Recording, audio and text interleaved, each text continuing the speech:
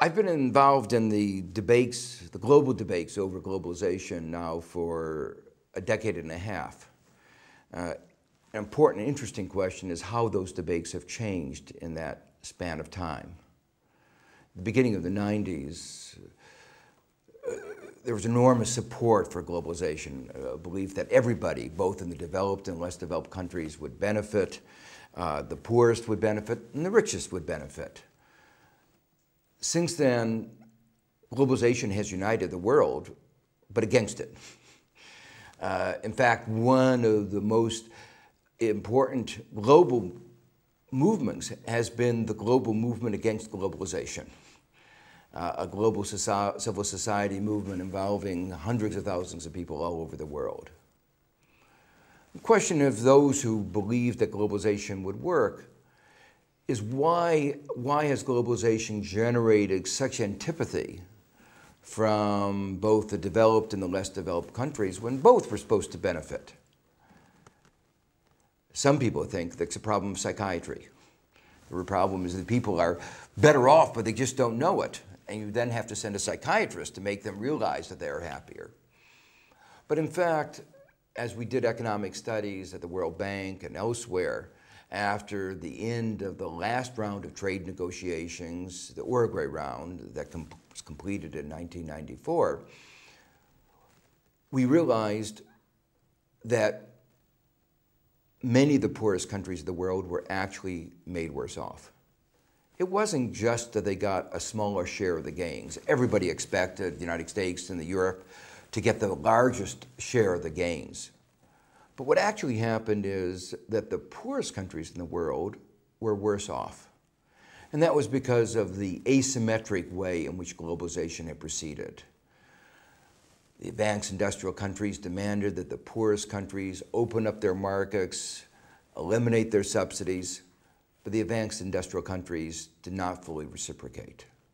In particular, in the area which is of most important to developing countries, agriculture, where 70% of the people live directly or indirectly off of agriculture.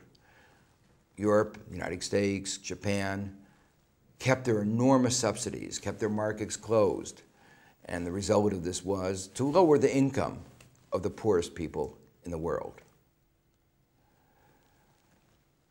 The question then is, where is the globalization debate going today?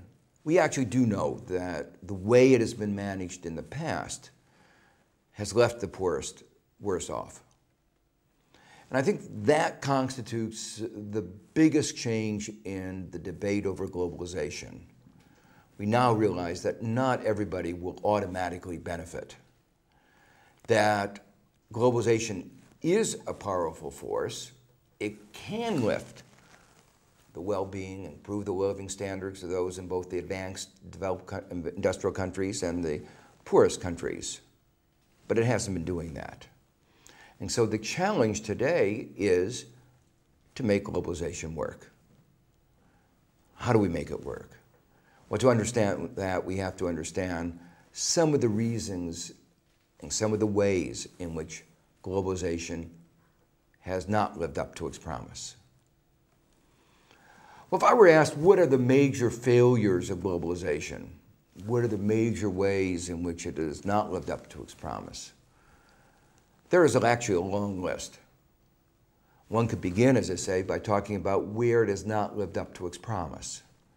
It was supposed to bring increased living standards everywhere in the world. In fact, some of the poorest people in the poorest countries have been made worse off. At one time, advocates of globalization believed that economic integration, financial market integration, would lead to greater stability, greater global economic stability. The IMF almost forced many of the countries of the world to take away their restrictions on short-term capital flows, opening up markets to destabilizing capital flows, arguing that it would lead to greater global economic stability. Well, they were wrong. And the global markets, global economy, has experienced enormous instability in recent years. And part of the reason is that the policies like capital market liberalization have been pushed too far and in ways without the appropriate safeguards that have actually contributed to instability. So this is an example where the promise was greater stability, the consequences have been greater instability. The same thing, as I said before, was true about trade liberalization. It was supposed to promote the well-being of all the countries, but in fact, the poorest countries of the world have been left less well off. Now, globalization has many dimensions, and not just economics. Economic globalization is the part that we often focus on, and economic globalization has resulted in enormous benefits to a few countries in the world, to China, to India, who've experienced enormous economic growth. China has been growing for the last 30 years at over 9.5% a year. India has been growing for the last quarter century at over 5% of the year, and this year it's expected to grow at close to 8%.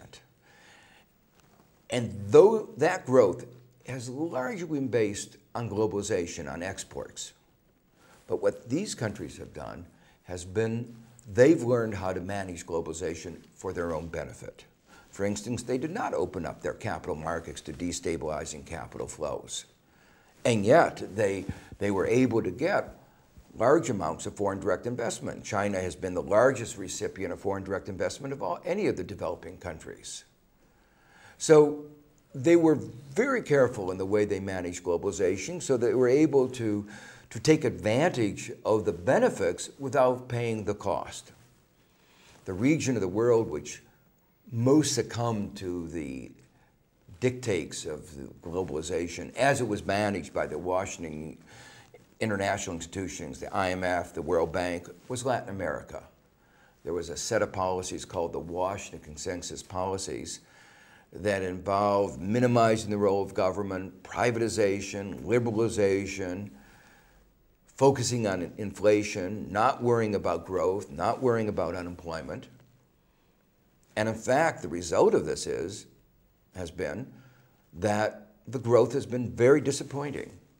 Growth in the 90s, the first decade of the Washington Consensus policies in Latin America, was just over half of what it had been in earlier decades of the 50s, 60s, and 70s. Poverty has remained at a high level.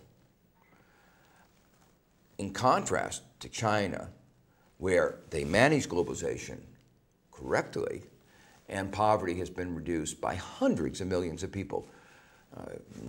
Probably in history, there's been no period in which so many people have been moved out of poverty so rapidly. More than 300 million people in the span of 20 years, more people that live in the United States have moved out of poverty in that short span of time. So Latin America, in some sense, represents the failure of globalization when it's not well managed. East Asia represents the success of globalization when it is well managed. So first, China and the other East Asian countries took a very comprehensive approach to development. Secondly, they are a very balanced approach, making sure that jobs got created as jobs got destroyed, and understanding the many dimensions to these strategies. The third thing they did was they were very picky about what aspects of globalization were important and how to sequence it. So for instance, China opened up itself for foreign direct investment, but did not open itself up to short-term speculative capital flows because they said, we're not ready for it. Those flows are destabilizing. And they were right. So they got the foreign direct investment, which helped their economy grow, but they didn't have to pay the price of the destabilizing short-term capital flows. So they managed international globalization in a way to shape it for their own advantage. But as I said, there's more to globalization than just economic globalization. Globalization involves the movement as well of ideas, knowledge across borders, ideas about democracy, human rights. Those have spread around the world. Knowledge about how to extend life expectancy, greater improved health, has also led to an increase in life expectancy in both advanced industrial countries and the developing world. The sad point is that too often economic globalization has interfered with the benefits of the kinds of globalization, all these other benefits. For instance, one of the things that happened in the last round of the trade negotiations was that there was strengthening intellectual property. Intellectual property are patents, copyrights, important to provide incentives for innovators, writers, creative people, to engage in their creative activity. Everybody recognizes the importance of intellectual property. But one has to get a balanced intellectual property regime that recognizes the rights, the benefits, and the costs. The rights and benefits to users, to researchers, the cost that can result from monopoly that is often associated with excessively strong intellectual property rights. One of the consequences of the intellectual property provision of the Uruguay round, which is called TRIPS, was that it made it more difficult for those in developing countries to have access to generic medicines. And the result of that was that the price of medicines rose enormously. In effect, when they signed the agreement on the Uruguay round in Marrakesh in 1994, they were signing the death warrants for hundreds of thousands of people in sub-Saharan Africa and the rest of the developing countries. Because at the higher prices that resulted from those provisions, the fact that generic medicines would not be available, most of the people in those countries would not be able to afford life-saving medicines, for instance, for AIDS. Just to give you a picture of the magnitude of what we're talking about,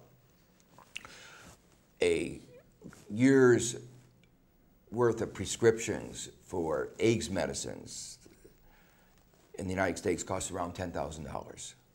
It costs under $300 to produce these medicines. Generic producers can make them available for under $300. And yet, under the intellectual property provisions, where producers in South Africa and Brazil could not make them available at these costs, at $10,000, people living on $500 a year cannot afford those prices. That's an example of where globalization has failed. It has put economic values, the profits of multinational pharmaceutical companies, above the interest, above the other values, including the value of life itself. And that's just one example of values which have been given short shrift in the globalization debate. The environment has often been destroyed.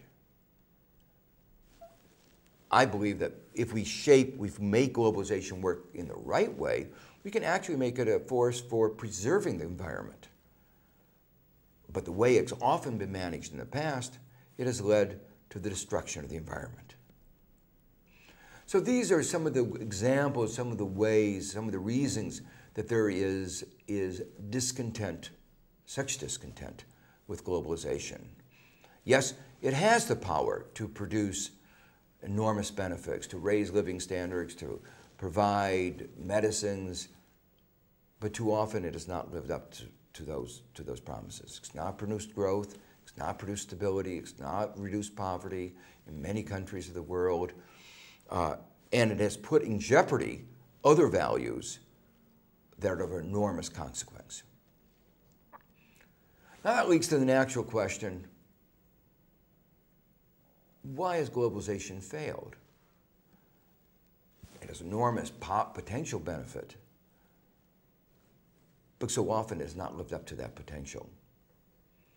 And in my mind, there is a single reason, and that is that economic globalization has outpaced political globalization.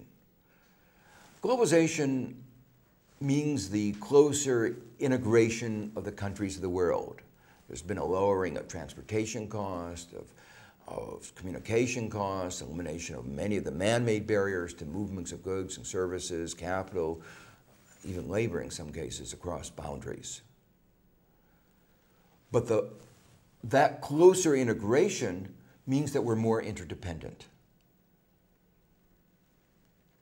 When we're more interdependent, we need to act together. We need to act cooperatively. 150 years ago, a similar process was in play. The formation of the nation state. Transportation costs were coming down, communication costs were coming down, and national units were being created. But then we have the nation state that could regulate, that could make nation building work, to make sure that these enormous economic forces work to the benefit of all the citizens of the country. Today, we don't have that kind of overarching political process. We have, in a way, forms of political interaction that are very flawed. And the result of this is that there is a democratic deficit at the global level. And that means the decisions that are made at the global level do not reflect the interest, the well-being of all the citizens of the world. Too often this democratic deficit results in the interest, well-being of corporations, special interests, dominating over those of ordinary citizens all over the world. In fact, it's not just a matter of the developing countries versus the developed countries. Quite often the citizens of the developed countries suffer as well. It is really a question of special interest and corporate interest against the well-being of citizens all over the world. I mentioned, for instance, before the importance of agricultural subsidies and the way that they depressed prices. The farmers all over the world, developing countries, receive. Those subsidies cost taxpayers in the developed countries enormous amounts of money, hundreds of millions of dollars, billions of dollars every year. So the citizens of these countries are paying an enormous price to benefit a very small number of corporations. In the United States, the benefits of these huge subsidies go to a relatively small fraction of the farmers. Only 2% of Americans actually work in farming, but the fraction of those who get the benefits are very small fraction of the money goes to the small farmer. Most of the money goes to huge corporate farmers. For instance, in the area of cotton, 25,000 very well-off American cotton farmers divide amongst themselves $3 to $4 billion a year. And the result of this is to depress the price of cotton, damaging the livelihood of some 10 million poor subsistence cotton farmers in sub-Saharan Africa. I should make clear that the United States is not the only guilty party in terms of agricultural subsidies. The subsidies from Europe are actually larger than those of America. Japan, all of the advanced industrial countries have problems with subsidies. Europe complains that the United States has actually doubled its subsidies after the end of the Uruguay round when it promised to reduce. The United States complains that European subsidies are so much larger. Europe complains that America's subsidies are focused on producers and production. America complains that Europe subsidizes exports.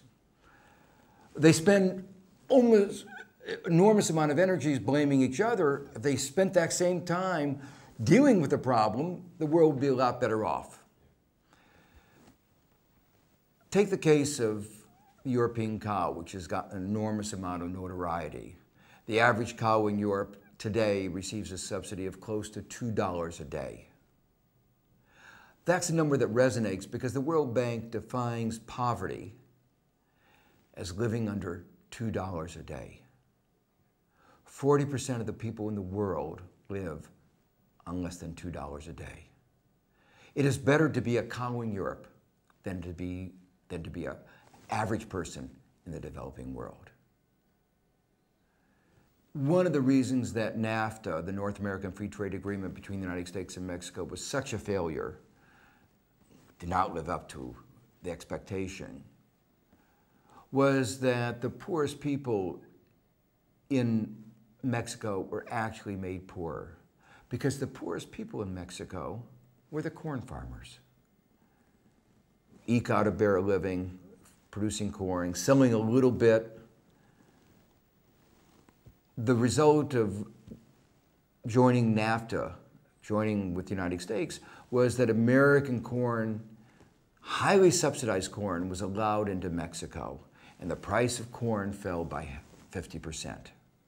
Obviously, some people in the city were better off, but those who depended for their livelihood on corn, producing corn, were made much worse off, and the rural poverty, as a result, increased.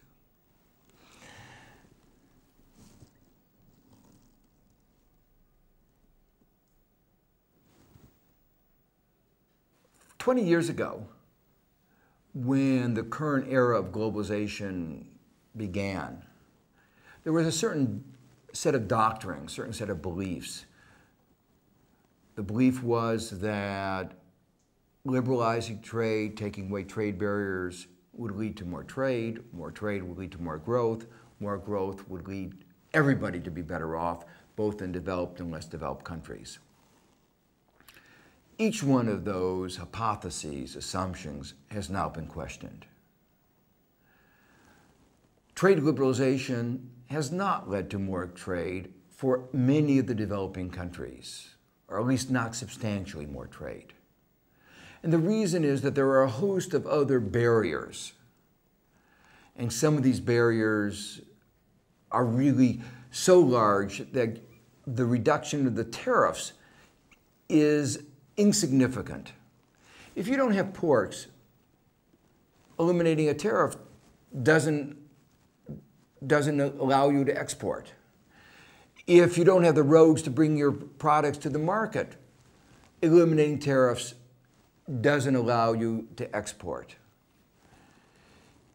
If you don't have anything to sell, what are sometimes called supply constraints, then eliminating tariffs doesn't help. Moreover, too often the advanced industrial countries have been very clever. As they've reduced tariff barriers, they've increased non-tariff barriers. So, for instance, they have what are a whole set of restrictions called phytosanitary conditions, a big word that means restrictions that say you can't sell certain foods, certain plants, because they aren't safe. If they were really designed, if they were really, of course, if they were really doing what they were supposed to do, that wouldn't be a source of complaint. But too often they are used as little other than a protectionist device. As an example, Brazil is not allowed to sell beef to the United States because of fear of hoof and mouth disease. Now, there are large areas of Brazil that are certified free of the disease. And there is absolutely no problem there should be no problem of taking beef from that area and exporting it. You can constantly monitor, you can see whether the beef has been exposed. We have very strong safeguards, and yet the United States will not allow the export of that. If the one part of Brazil were a separate country, there'd be no problem. But you take a big country, and if there's a problem in one part, you can use that as an excuse to say nothing from the whole country can be exported. The United States tried to stop the export of avocados from Mexico, saying that there were fruit flies, very, very small fruit flies. The Mexican said, well, you can't see them. He said, that's the point. That's why they're so dangerous. They're invisible fruit flies. And then they said, well, you send your inspectors down to Mexico. We'll allow your inspectors to go and see if you can find them on the plant. They sent them down, they couldn't find them. And they said, yes, that's because they're so invisible. Finally, they proposed, we'll only allow, the Mexicans said, just allow us to bring them into Boston in the middle of winter. The theory was that you would have them in the cargo of a plane, you open up the cargo door, the cold New England air would freeze any invisible fruit fly, instantly killing it. No danger to the California avocado producers. Again, the United States said no. I wondered why, and then I figured out the reason. There is one day in January when Americans eat more avocados than in all the rest of Europe put together, on Super Bowl Sunday, when for 4 hours, Americans eat guacamole, the most important ingredient of which is avocado, nonstop for 4 hours as they watch this football game. So that was why it was so important to the California avocado growers. Eventually, there was talk of maybe there were invisible fruit flies in American corn, and maybe Mexico might stop allowing American corn to go in the United States into Mexico because of these fruit flies, and eventually an agreement was reached. But this illustrates how these phytosanitary conditions can be used as a trade barrier, and a very effective one at that. Billions of dollars of exports from the developing countries are kept out of the advanced industrial countries because of this. And the stories like this can be told over and over again. So in many respects, it's not a conflict between the advanced industrial countries and the developing countries. It's a conflict between corporate interests, special interests, and the well-being of people all over the world. Well, we can see this democratic deficit in a number of ways. One aspect of it is that the voting rights in these international institutions do not accord in any way with our commonly accepted principles of democracy. I know of no democracy where rich people, say like George Soros, can get billions of dollars, or Bill Gates can get billions of votes simply because they have billions of dollars. We believe in the principle of one person, one vote. And yet, in the IMF and the World Bank, voting is proportional to the wealth of the country. And not even the income of the country as of today, the income of the country to a large extent at the end of World War II when these institutions were created, with some adjustments since then. So countries like China, which have been growing for 25, 30 years, are vastly underrepresented in the voting rights that they have. That's only one of the problems. Another problem is that those who represent the country tend to come from particular interest groups. So for instance, the IMF makes decisions that affect every aspect of society in the developing countries. They don't have a very big effect on the advanced industrial countries in the United States and France and Britain, but in the developing countries, they tend to really shape every aspect of economic policy. And yet, the people who shape those policies, the governance, the decision makers, are the finance ministers and the central bank governors. They, quite naturally, reflect the interests and perspectives of financial markets. They don't worry about jobs, they don't worry about growth, they worry about inflation. They worry about inflation because when inflation goes up, the value of bonds goes down. And so bondholders lose. And so they reflect the interest of bondholders more than of society in general. They may think of themselves as doing what is best for the country, but their mindset is very much what is best for Wall Street is best for the country. It's not actually true. And the result of that is the policies that they have pushed have not been, in general, best either for the developing countries or for the developed countries. I mentioned a few minutes ago the fact that the IMF had pushed capital market liberalization, opening up markets to the flow of hot speculative money, destabilizing countries, leading to global financial instability. Well, Wall Street made an enormous amount of money. They make money when capital flows in. They make money when capital flows out. They make money when there's restructuring, when there's a disaster. They make money whatever comes out. But the rest of the country, the rest of the developing countries, suffer. So their mindset, they focus on these policies which Wall Street thinks of as good for them and may be good for the rest of the world. But the evidence is very strongly to the contrary.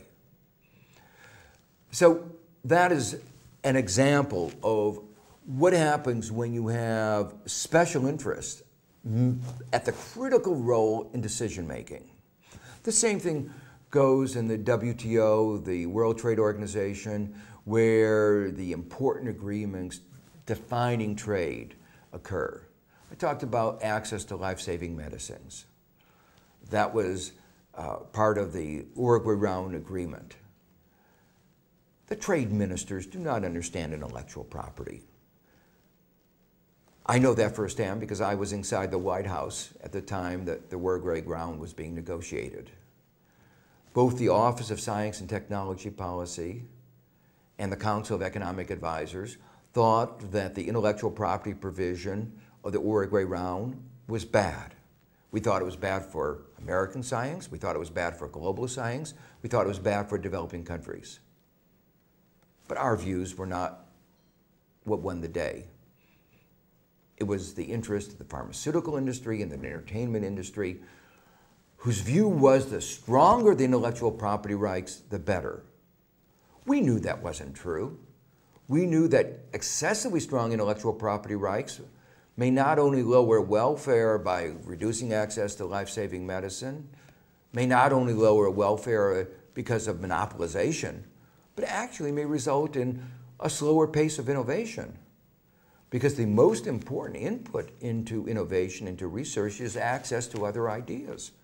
And if you make those ideas less accessible by excessively strong intellectual property rights, you will actually slow the pace of innovation. The trade ministers didn't understand this. And the result was this intellectual property provision that was so unbalanced. Well, that's the general problem, that you have the decisions being made basically by special interest. And this contrasts very strongly with the way we make decisions within our own democracies. Again, I saw this firsthand when I was in the White House, where we were involved in making large numbers of very complicated, important decisions, and the voices of large numbers of different groups were all at the table. And we would argue, we would fight. Some voices were heard louder than others, but every voice was heard. The result, you can see the contrast in the results that emerge. For instance, at the time, one of the central pillars of the Clinton administration was increasing access to health. And we understood how high drug prices reduced access to health. So domestically, we were trying to improve access to health. And the voice of the pharmaceutical companies was heard, but only as one part of a number of other voices where the concern was, most importantly, the well-being of American citizens. But when we went internationally, those voices weren't heard. only one voice was heard, and that was the voice of the drug companies. They raised the prices and they denied reduced access to life-saving medicines. Let me consider another issue. Social Security, old age pensions. This has been one of the major advances in many of the countries of the world, the provision of insurance for elderly people so they don't live in poverty. It has been the most important anti-poverty program all over the world. It used to be that large fractions of the population over 65 lived in poverty. Today in the United States, relatively few people live in poverty, and it's because of Social Security. It has been a successful program. It is actually a very efficiently run program. The administrative costs of the U.S. Social Security program are much lower than any comparable private insurance company. It's very consumer responsive. We've done studies that looked at consumer satisfaction. How quickly do they respond to telephone inquiries? How accurately? And they are among the most highly rated of any institution, private or public, in America. The Clinton administration very strongly fought against privatization of Social Security. The Bush administration tried to engage partial privatization of Social Security. There was a Democratic debate, and the result of that Democratic debate in the United States was a vast, overwhelming opposition to privatization of Social Security. People realized that privatization of these old age pensions would increase their insecurity. They would realize that it would increase the number of people in poverty. They realized it would increase transaction costs. Wall Street would benefit because they would be administering these funds, and what is to the rest of society as a cost is an income to Wall Street. So they were obviously very much strongly supportive, but the rest of America realized the costs were enormous. It would result in huge deficits. The increase in the deficit in the United States was estimated to, in the first 10 years, to be between $1 and $2 trillion. And yet, in the developing countries, the IMF, the U.S. Treasury pushed privatization of Social Security and old age pensions. The results were disastrous. For instance, Argentina had a crisis at the beginning of this decade. Many people blamed the huge government deficit. In fact, the government deficit was only 3%, smaller than the U.S. deficit is today. But more telling, almost the entire deficit was a result of privatization of Social Security, which the IMF had pushed. So the problem in Argentina was pushed by outsiders, by the privatization of Social Security. Now, this is an example where, had there been a democratic debate within Argentina, with all the voices understood, all the voices heard, there might have been a pushback. Very high probability it would not have occurred. But that's not what occurred in Argentina and many other countries. What happened was they were given, as a condition of getting a loan, a condition of getting assistance, they were told, you have to privatize. You have to privatize Social Security, undermining democracy within these countries. So what I'm trying to illustrate is that in a wide range of issues, within our democracy, we bring various voices to the table. And as these various voices are brought to the table, we understand the pros and the cons. All public policy issues are complicated. But as we debate them, we come out with answers that are often different from the answers of the special interest groups. To give you a third example, I talked about before how financial markets, bond markets, focus on inflation. Most of workers focus much more on jobs. Obviously, if you have hyperinflation, if inflation is going up at 10, 20% a month, society, economy can't function. But that's not what we're talking about. We're talking about cases where inflation is moderate, and at that level of moderate inflation, do you worry also about employment? Do you also worry about growth?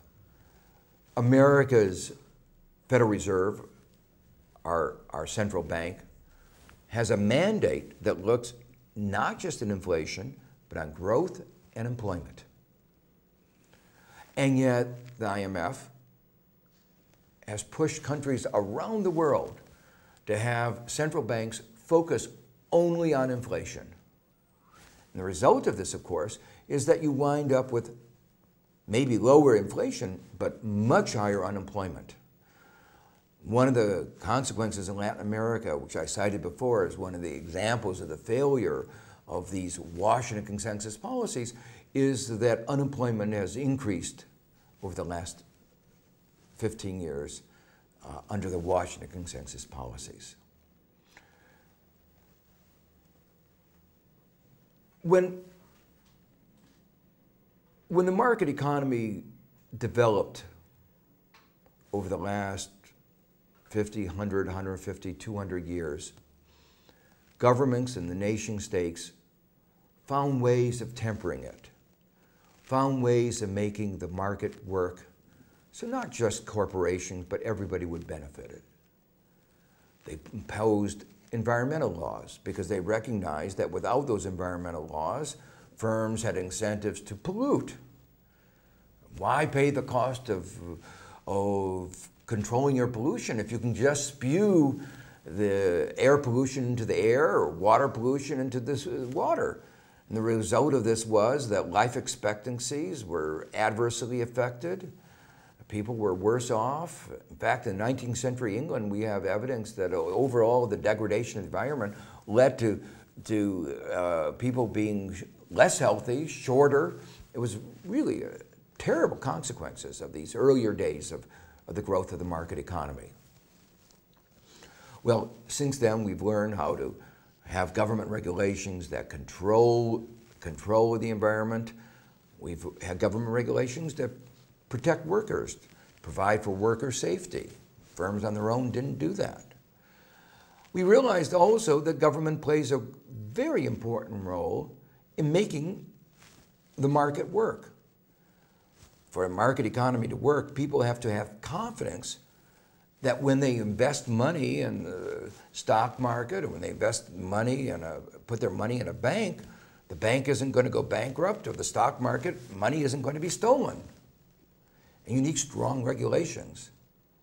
We've seen over and over again those kinds of abuses that happen without those regulations.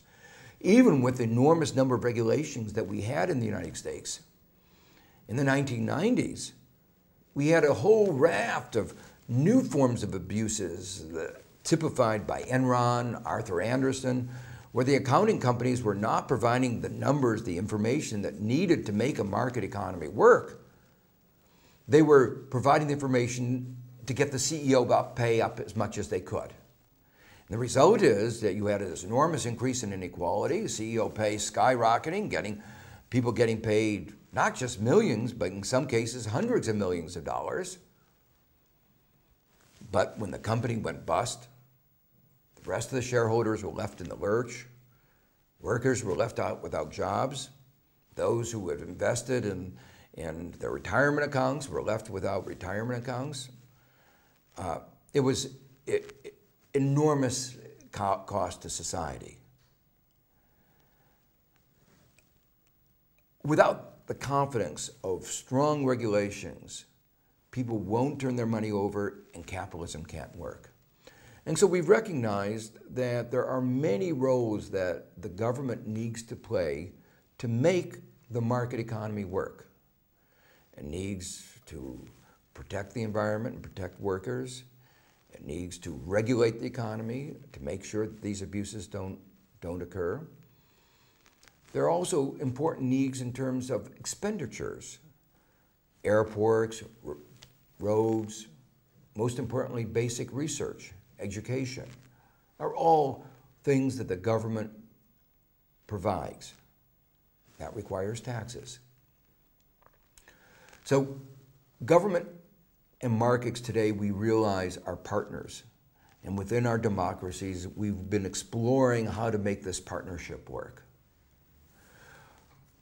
But again, internationally, because of this democratic deficit, we haven't gotten the balance right.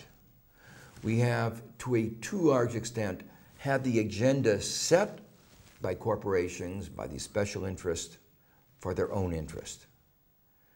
I've given several examples. Let me give you a couple more that highlight the imbalance that has occurred between the way we run democracies at home and the way globalization has been managed internationally.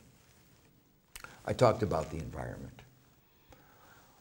One of the things that those who anti-environmentalists have consistently been pushing have been a set of provisions that would say whenever you pass a regulation, you have to compensate firms for the loss of profits. So you pass a regulation that says you can't pollute, that obviously is going to lower the profits of the company, and you have to pay the company for the loss of profits. The question is, does the company have the right to pollute? Or do you, citizens of the world, have the right to clean air?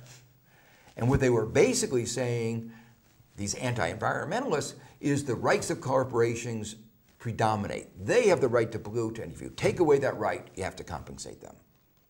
Well, of course, the Clinton administration, most people, most courts have said, that's outrageous. The right to clean air is a right of every citizen, and the corporations do not own the atmosphere. And yet, when the United States signed the North American Free Trade Agreement, it gave foreign investors more rights than American investors did. And in Mexico, American investors have more rights than Mexican investors have in Mexico. The result of this has been a provision deliberately designed to stifle environmental regulation. For instance, in a small village in Mexico, they decided to pass a regulation saying you cannot have a toxic waste dump in the middle of the city.